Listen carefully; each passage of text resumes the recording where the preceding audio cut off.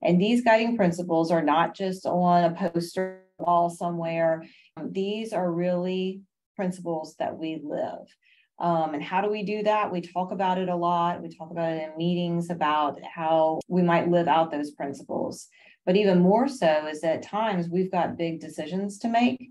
And we literally, even in the executive team, we will say, we've got this big decision to make. Let's go through our guiding principles and decide to help us make this decision. Because we got to stay true to that. We have to stay true to what our employees believe we are and what we're living out every day. Welcome to the Workology Podcast, a podcast for the disruptive workplace leader. Join host Jessica Miller-Merrill, founder of Workology.com, as she sits down and gets to the bottom of trends, tools, and case studies for the business leader, HR, and recruiting professional who is tired of the status quo.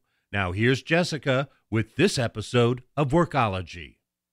Welcome to the Workology Podcast, powered by ACE the HR Exam and Upskill HR. These are two of the courses that we offer for HR certification prep and recertification for HR leaders. Now, this podcast is part of an ongoing series that is focused on the roles and responsibilities of the Chief Human Resources Officer, or CHRO. The CHRO is sometimes called the VP of People or the Chief People Officer, and it's an executive or C-level role that deals with managing human resources as well as organizational development and implementing policies of change to improve the overall efficiency of the company. The CHRO podcast series here on Workology is sponsored by HR Benchmark Survey. Share your insights at hrbenchmarksurvey.com. Now, one of the reasons we continue to do this series is because there's a lot of mystery around what we do as heads of HR, and our roles have drastically changed over the last 24 to 36 months. I also want aspiring CHROs to know the kind of skills and experiences that they need to promote into a future level CHRO role, along with hearing from our peers about what we're doing, what we're working on, and how we're partnering with our executive peers. So before I introduce our guest today, I want to hear from you. Text the word podcast to 512-548-3005. Ask me questions, leave comments, and make suggestions for future podcast guests. This is my community text number, and I want to hear from you. So on today's podcast, I'm joined by Dr. Mimi Singer-Lee, Executive Vice President and CHRO of B1 Bank.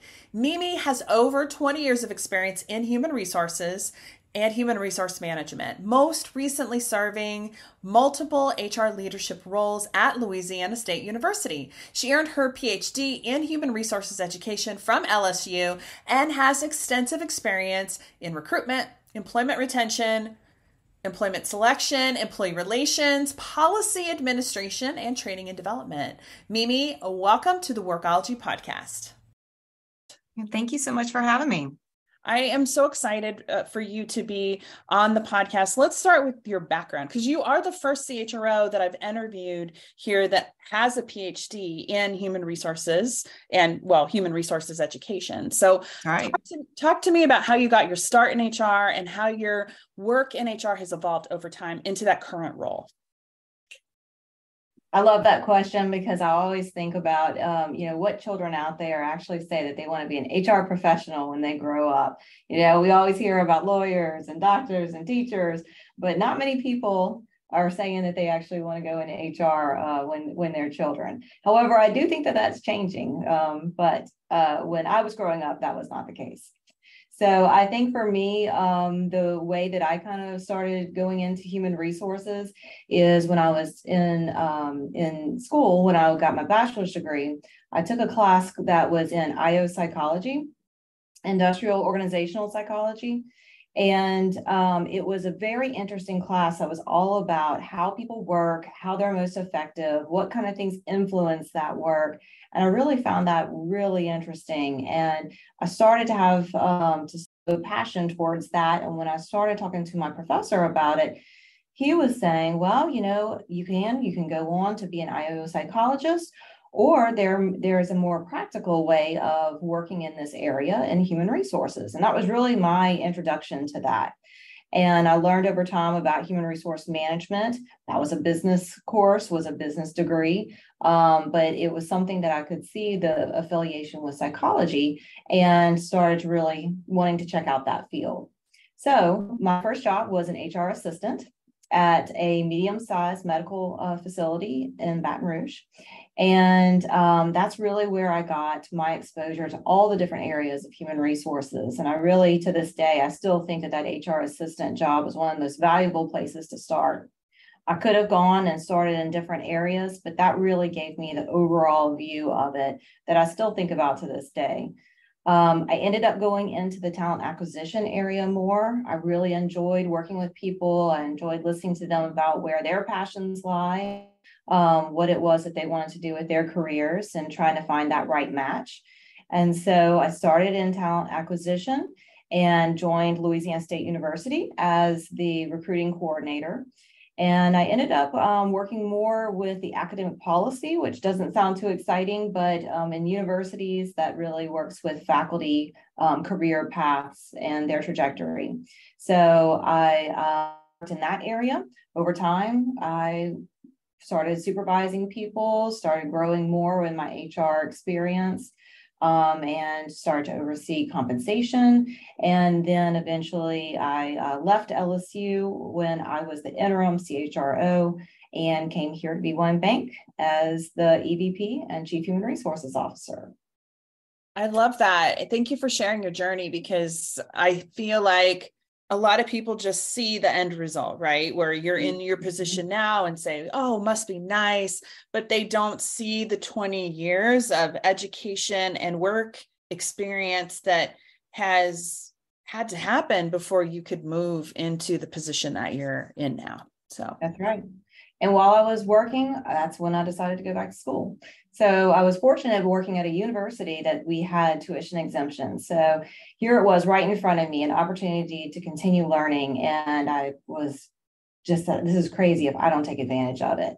So I took a class or two each semester and went back for my Master's of Science in Human Resources Education. And a lot of people don't quite know what human resource education is, because it is a little bit different from human resource management, which is under the College of Business.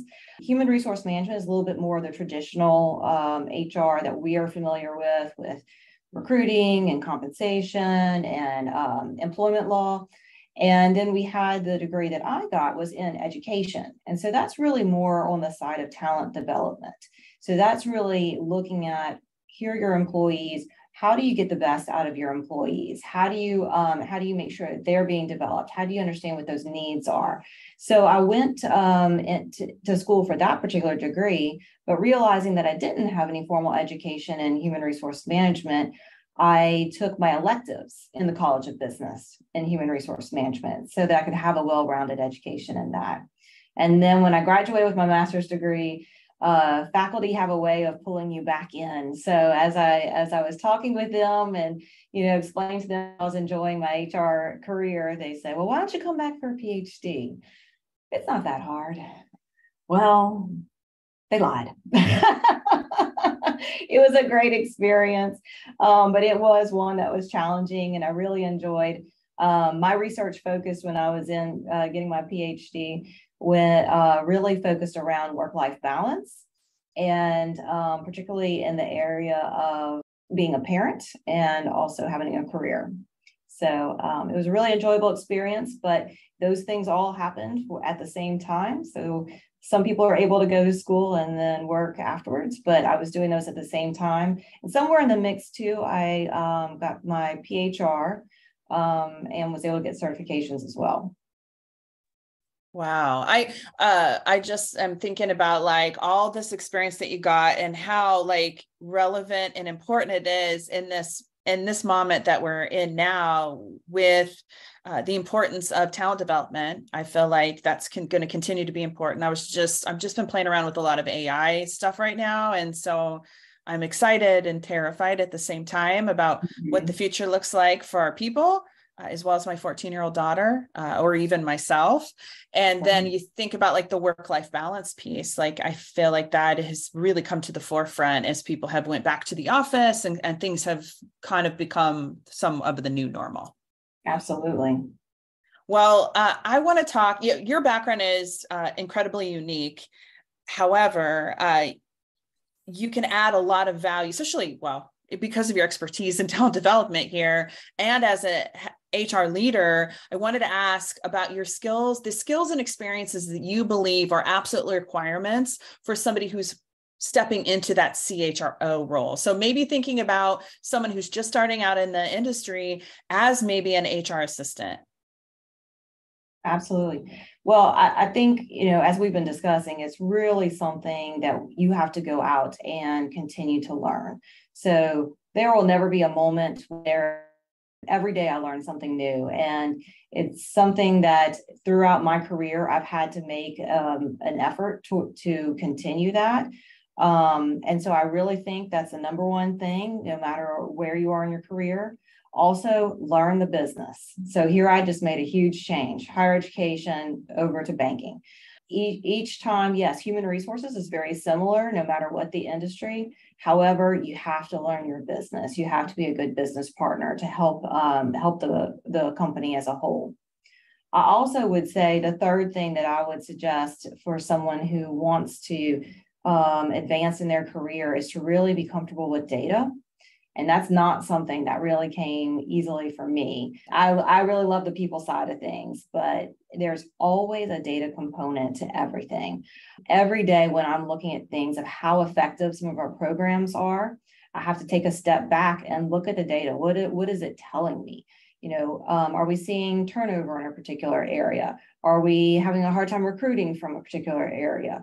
Where are we seeing our highest producers? It's all those things. We do have to look at data. And so you don't have to be really, really in the numbers every day, but there's got to be a little bit of comfort there. So as much as you can, just being, get a little bit of experience with that is always a good thing. And I would also say, be open to stretch projects. So I feel like my career had a turning point when I had a stretch project that involved relocation, which that doesn't sound exciting either. I remember my HR director coming to me and saying, "Hey, Mimi, I would like your help on this project. And we really want to see it get off the ground. And I want to give it to you and I want you to run with it. And it's a relocation project." And I thought in my head of, gosh, this must involve moving trucks and boxes. And what exactly does this involve? Like, what is our role as an employer for relocation? I learned quickly that there's a lot of role in relocation, especially when you're moving people from state to state, and making sure that they've had a positive experience, that they want to move to where your company is, and that they are able to get moving and are able to start work as soon as possible. So it was a large project for me. I had to work with candidates about bringing them into Louisiana and showing them all that Louisiana had to offer. A lot of people who weren't familiar with our state, they only knew Mardi Gras, probably was about their only exposure to Louisiana. And we had to show them that this is a great place to live and work. And so that was project for me. And we did a couple things. We had a couple communications. We changed the way that we interviewed. We changed the way that whole format was. And so it was a fairly big project. But the exciting thing is at the end, like that was my project. And I could really show that was something that I just ran with. And I'll never forget that experience because for a couple of reasons. The HR director showed faith in me that maybe I didn't necessarily have just yet, showed faith in me. And also that was the time where they saw my skills and said, okay, we can give her other things that maybe she's not really comfortable with, but we'll learn about it, run with it, and will give us some really good ideas of what we can do. So every time I hear someone say, oh gosh, I don't know that I have time for a project that maybe our supervisor would like us to do, I've kind of got my other things going on, don't shy away from it. It's really something, lean into it, enjoy it, see if you can really, see what you can do. And you never know, that might be something that is a turning point for your career.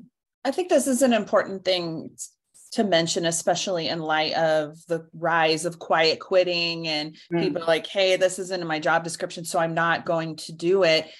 if the opportunity arises that you feel like could benefit your career in the long term, why not?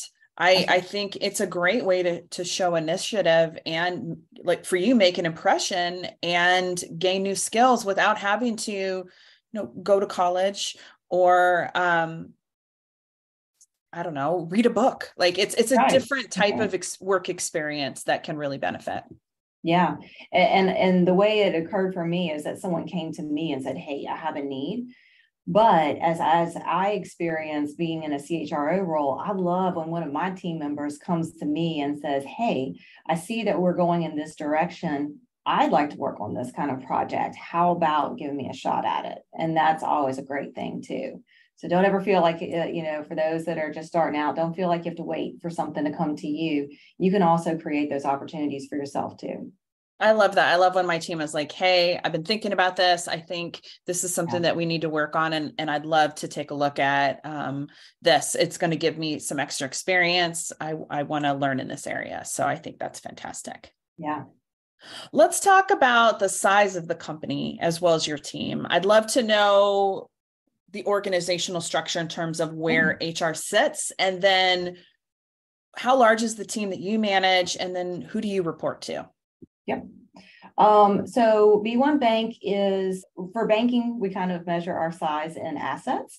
And so we are 6 billion in assets. As far as number of employees, we have about 750 employees. So when I joined the bank in 2019, we only had about 350. So here we are in 2023, over doubled, right? And we are experiencing continued growth. So we're not going to slow down anytime soon, which was kind of exciting to me. Of why I came over to the bank was the thought of this growth and this evolving company. And so we have 750 employees, but we're not all in the same building. We are spread out all over Louisiana and into Houston and Dallas, Texas. So we may have in some areas only 4 people in one building, whereas others we've got 100. So we are definitely spread out. We do have some remote employees that work from home as well. So this is not a concentrated area. We are definitely all over. And even some of our remote employees are outside of Louisiana and Texas. So we're a community bank. And as far as my team goes, we have about 10 HR folks, and that includes our talent development group. So we've got benefits, we've got compensation, our traditional areas, but we also have talent development. We report to the chief administrative officer, who reports to the CEO. I will say, though, as the CHRO, I am on the executive team and participate in all the executive meetings.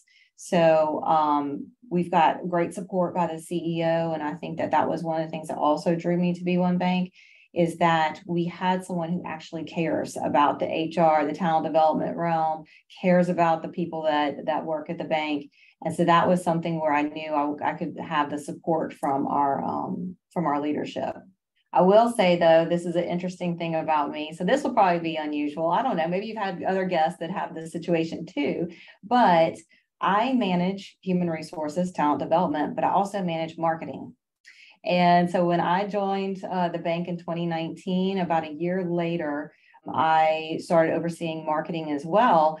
And people ask me, like, how does that go together? I just don't understand those two things. But I will tell you, being from a background of talent acquisition, I'm all about marketing the company for a great place to work. And so we started discussing about the employer brand, and we were just going through a transition with our company brand. We used to be Business First Bank. We're now B1 Bank. And as we were looking at branding, it just started tying together. Our employer brand is who we are. They're not different things. And so we started kind of creating this a little bit more and got some really great momentum on that. And so now, I oversee marketing as well. So a little bit different. Not unheard of. There's been another podcast guest that has also oversaw marketing. Facilities is another area that sometimes HR is also overseeing and responsible for. Real estate, I guess. I can see that because you need to Yeah. know how many employees are in each building. And yes. It's interesting to me. And then when I think about the banking industry as well, and all the different regulations and just complexities that other industries don't have in the same way, it kind of fits for me, for you to be in charge of the marketing side of things. And really a lot of employee communication is really internal marketing, and then the employer brand side of things. I see a lot of recruiting teams really struggling, or even HR, like to build a relationship with marketing, because marketing is like, oh, hey, I've got this. I don't need you, on my turf. So this is a nice way to kind of bring them together to collaborate. Right. That's a great point. So a lot of marketing is working more on the external side of things, client facing, but you're absolutely right. It's the employees though that are really going to be the ones that interact with the clients. And so all of that needs to be synergy all together, internal and external communications, who we are, all that goes together. So much of what I do in my business is marketing. I mean, that's what this podcast is about: information and resources, increasing exposure and bandwidth for me and my business. So it absolutely is something that HR people can do. I mean, you talked about data. That's what you're looking for, understanding the data that's presented to you. Are you converting customers? Are you driving candidates? Are you able to grow the business with the efforts? Yeah. And I think even in this pandemic and everything, where we are today, it kind of highlights even more that you don't ever have to be pigeonholed into one particular career or job. And I think this is a really nice time to be thinking about, what is it that really gets us out of bed in the morning? What is it that actually want to go do? And I just love the creative side sometimes, and it's fun. Yes, I can be in the data, but creative is kind of fun too. So with marketing, that's for sure. We do commercials, we do lots of advertisements. We get to work with Drew Brees, who is our board member and who also does a lot with our commercials. So it's just been a really fun experience. But I really, again, appreciate that people can see a skill set and not pigeonhole anyone into one particular job. And so I hope that I bring that as well, that we see that our employees feel like they can move around the bank into different areas, and they don't have to always just be in that one, or they don't have to leave us to get that type of experience.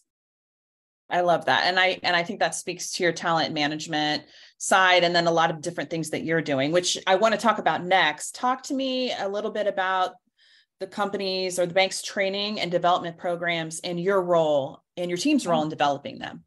Yeah. So when I was being interviewed, I remember my CEO saying that was something that he really wanted to put some effort toward. And at that point, we were doing more of compliance trainings. As a bank, we have to have certain trainings, but we weren't doing anything past that. So my first task was to bring in a really great talent development manager, which I have. Chensia Robertson is great. And so she brought in kind of a perspective of, okay, let's of course we need to do compliance, but let's do more than that. And let's really see where we have a need. And so she brought in more professional development. We have monthly trainings that really focus on different professional development topics. We have programs for leadership development. We try to pay attention of what's going on when things are going on in the news, such as mental well-being. We make sure that we have trainings that are out there that are addressing the employees as a whole and not just someone who comes to work to do a task. So she came in, she built her team. So she's got now a team of 2 that report to her. One that is a facilitator that does the instructor-led courses, and the other one that's an instructional designer. And so I really like that combination because, of course, we still want the face-to-face interactions, but there are some times where we can do online trainings. But also the instructional designer looks at places where we don't actually need to do an instructor-led training at all. I'm sure every HR person can say that anybody who does training, there's lots of things that come to us where it is we'll have a manager that says, we need a training. We've got to have a training. There's this problem. Let's go ahead and get a training. It's going to need to be a day long. We need to work with all of our employees. And we look at it and realize that there's maybe a procedural problem, or maybe just something is simply not working well with our technology. We're training on workarounds when maybe we should just simply fix the technology. So we really work hard on trying to determine what our true training needs, and where are some areas of development versus things that can be fixed with more of our digital adoption platform. Do you have too many other HR people that talk about digital adoption platforms? No, I feel like we talk a lot about like a compensation survey, or maybe some salary changes. And maybe I've had somebody on the podcast talk about employee engagement platforms, but not what you're describing. So walk us through that. Yeah, when I became familiar with this, it really opened my eyes for sure. So what this means is if you have some technology that you would like your employees to become familiar with, maybe you take them in a room and you teach them what they're going to do. Maybe you walk them through a mock arrangement. Maybe you give them a book so that when they get back to their desk, they'll be able to use the technology with something to actually show them how to do it. Well, a digital adoption platform is an overlay on an app that will real time, you go into the technology that you need to use. This overlay says, hello, Mimi, I'm going to get you started. It tells me where to click. And it's not doing a simulation. When I click there, it really is doing what I want it to do. So it's getting closer to our Amazon experience, but not quite there, but a really great step forward. I tell everyone, I can't remember what I did yesterday. So how am I supposed to remember how to do this technology that I may only use 3 times a year? So why do we need to spend our employees' time and effort to learn something that they're not going to use that often? Why not have this digital adoption platform? It's got that overlay. It'll tell me what to do and what I need to know then. And as we all know with technology, things change quite often. So when we train someone how to do something today, likely when they log in to do it months later, it's not the same platform. So this allows us to be more nimble and changing the overlay and not asking our employees to remember something that they don't need to. I think about all the things in HR that are like this, like in benefit selection, right? Like your annual benefit selection, or maybe around tax time where everybody's needing their W-2, right? Like where is that? Because most of that is located in the payroll or the employee self-service center or wherever they can kind of get a quick training in real time about how to do it and where to go. I think that's fantastic. Yeah, you're exactly right. For our performance management, if you're going in to do a particular one, especially for the annual review, that's something you're doing annually, and maybe you don't remember how to do that. So we try to focus more our talent development on things that are behavior changes and less about things that are more technical that can be assisted with other technology. Let's take a reset. This is Jessica Miller-Merrill, and you are listening to the Workology Podcast, powered by ACE the HR Exam and Upskill HR. We are talking about the role of the CHRO with Dr. Mimi Singer-Lee, Executive Vice President and CHRO at B1 Bank. The CHRO podcast series here on Workology is sponsored by HR Benchmark Survey. Before we get back to the interview, please text the word podcast to 512-548-3005. Ask questions, leave comments, and make suggestions for future guests. This is my community text number, and I want to hear from you. Benchmarking and data is crucial to HR leaders. Workology's HR Benchmark Survey is an always-on survey, and just by taking the survey at hrbenchmarksurvey.com, you're signing up to get comprehensive quarterly results, white papers, and other research from the survey right to your inbox. It takes 10 minutes or less to complete. Visit hrbenchmarksurvey.com. You mentioned employer branding, and kind of we talked about you overseeing or being responsible for also marketing. So employer brand is a portion of that, but also there's the culture piece. Can you talk a little bit about your company culture there? And and maybe the types of conversations you had in the beginning of your time at B1 Bank with, your team and then company leadership. So I joined the bank in 2019, and they had actually just finished a pretty extensive process in 2018 about our company culture. And what I appreciate about that process is that they actually asked each employee, who do we think we are? Which is a really great departure from a CEO pushing, this is who we are. So it was something that the employees all had input, and we used an outside consultant that helped us kind of get down to what it is. And we ended up coming up with 5 guiding principles. And these guiding principles are not just on a poster wall somewhere. These are really principles that we live. And how do we do that? We talk about it a lot. We talk about it in meetings about how we might live out those principles. But even more so is that at times we've got big decisions to make. And we literally, even in the executive team, we will say, we've got this big decision to make.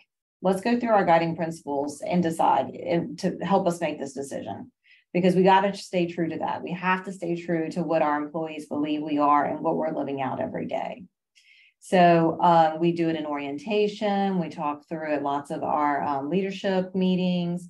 And if ever we come together, which we try to do with all of our leadership at least once a year, we are talking about the guiding principles and going through that.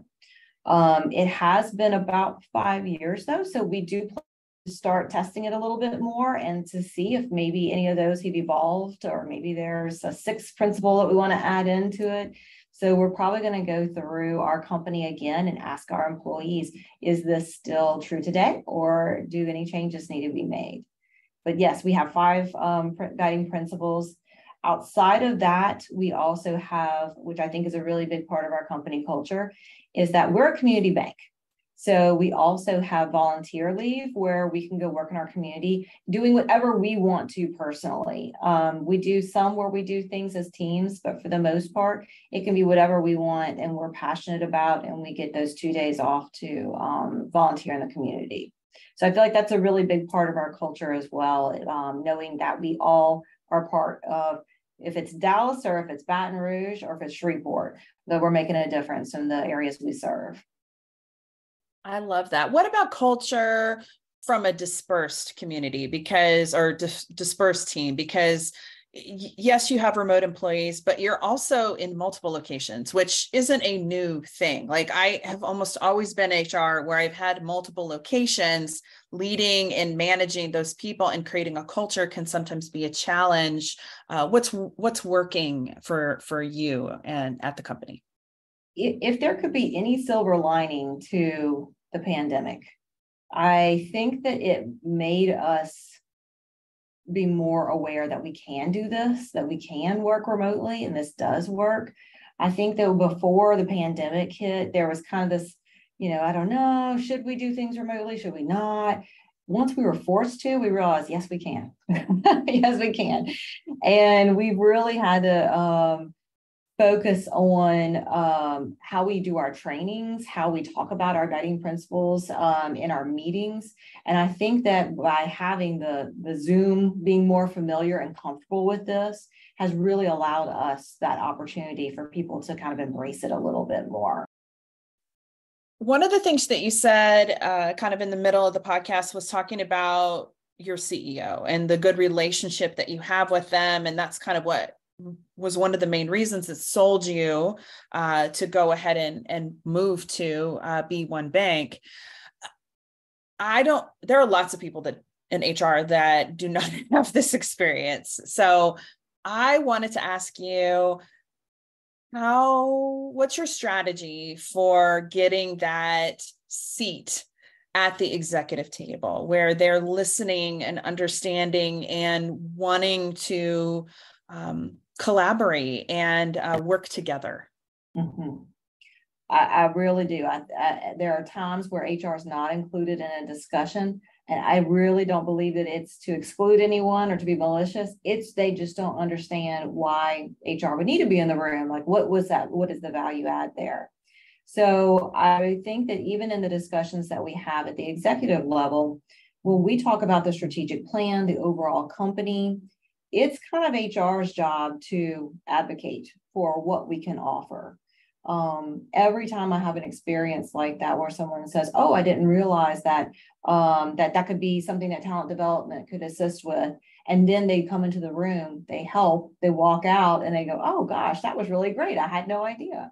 And so it's really on us as an HR team to make sure that we are getting out there, communicating what we do, so that people have an understanding, and not just waiting for the invitation to come to the table. I think it's upon us to ask to be at the table, to show them what we can do to be at the table, and to not just simply, let things pass us by because we didn't get that invitation. I think that's great advice. Just like the stretch projects, right? Like Yep. bringing something to your boss and saying, "Hey, this is something I would like to work on." We can do the same thing with our executive peers. "Hey, I'm noticing maybe some higher turnover or something going on in this department. I want to collaborate with you and kind of like, let's figure out a way for my team to be able to help support you." I think that's a great way to build those relationships, because you're right. They don't know what we do exactly. It's very sort of pie in the sky. Like they just think we hire and fire, and there's so much more. Right.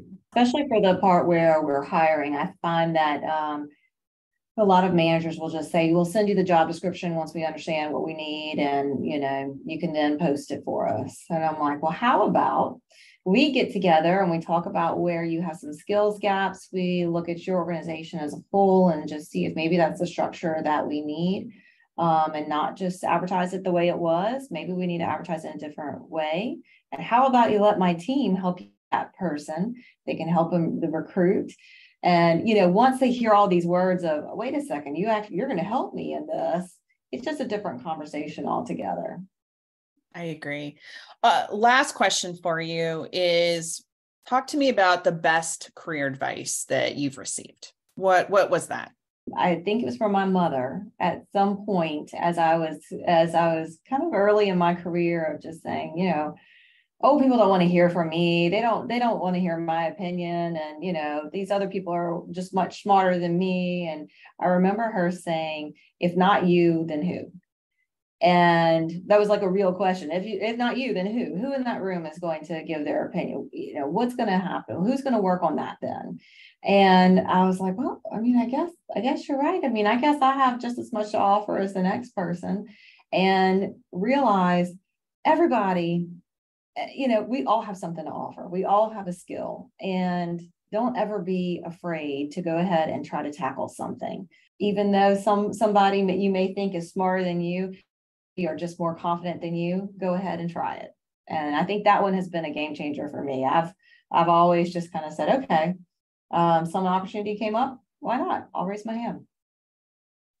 I think that's great advice, and it applies in so many different situations in your life. Right. So I really appreciate you taking the time to chat with us. I'm going to link in the show notes to your LinkedIn profile if people want to connect or have questions, as well as the B1 Bank Careers site. Wonderful. Perhaps there's an opening and they're like, "Hey, this sounds like a leader and a culture and a place that I would love to be a part of." So I want to just say I appreciate you taking the time and sharing your experience and chatting with us today.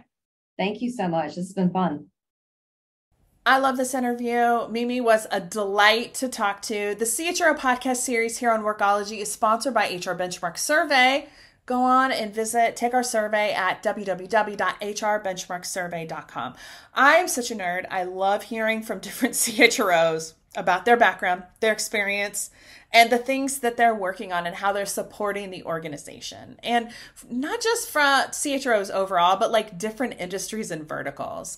It's so interesting that HR continues to have a spotlight shown on it. And Mimi and I were talking offline after the interview was finished, just saying that how many people don't really understand exactly what HR does, employees, managers, and the executive team.